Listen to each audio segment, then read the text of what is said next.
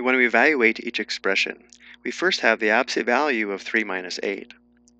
When simplifying an expression with an absolute value, we treat the absolute value as grouping symbols and begin by simplifying inside the absolute value. To find this difference, if it's helpful, we can write it as a sum. 3 minus 8 is the same as 3 plus negative 8. So let's go ahead and show that. So we have the absolute value of 3 plus negative 8.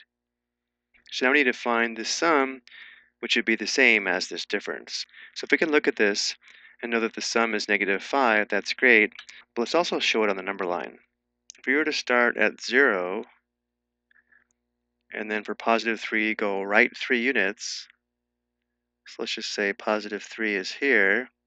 If we add negative 8 or subtract 8, that means we would go left 8 units. So there's 3 units back to 0, and then 5 units in the negative direction,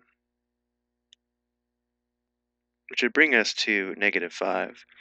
3 plus negative 8 equals negative 5, and so does 3 minus 8. So this is equal to the absolute value of negative 5. Now using the formal rules to find this sum, because we're adding integers with different signs, we take their absolute values and subtract the smaller value from the larger value. So the absolute value of negative 8 is 8. The absolute value of 3 is positive 3. We subtract, which does give us 5, but because the negative 8 is outweighing the positive 3, our sum is not positive 5, it's negative 5. And now to determine the absolute value of negative 5, we need to determine the distance negative 5 is from 0. Remember, distance is always positive, and therefore absolute value is always positive. So because negative 5 is 5 units from 0, the absolute value of negative 5 equals positive 5. Showing this on the number line, let's say again negative 5 is approximately here. The distance from negative 5 to 0 gives us the absolute value of negative 5. So because this distance is positive 5 units, the absolute value of negative 5 is 5. Now let's look at our second example. Here we have the absolute value of 158 minus 305. Let's write this difference as a sum. We have the absolute value of 158 plus negative 305. To find this sum, we'll go ahead and use the formal rules for adding integers.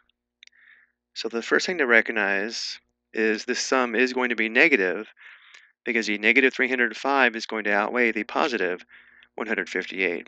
So we know the sum is negative. And now to find what negative number this is, we take the absolute value of both numbers and subtract the smaller value from the larger value. So the absolute value of negative 305 is 305. The absolute value of 158 is positive 158. So now we take the larger number and subtract the smaller number. Before we subtract the ones, we need to perform an exchange, but because we don't have any tens, we go to the hundreds, change the 3 to a 2, which would give us 10 tens in the tens place value, but we still need more ones, so we perform another exchange. We have 9 tens, and then we add 10 to the ones, giving us 15 ones. So 15 minus 8 is 7, 9 minus 5 is 4, 2 minus 1 is 1. So because this difference is 147, and we know the sum is negative, this sum, which equals this difference, is negative 147. And now the absolute value of negative 147 is equal to the distance negative 147 is from 0, which is 147 units, so this equals positive 147. Showing this on the number line, let's say negative 147 is here, so the distance from negative 147 to 0 gives us the absolute value of negative 147. And because this distance is positive 147 units, that's the reason why the absolute value of negative 147 is positive 147. I hope you found this helpful.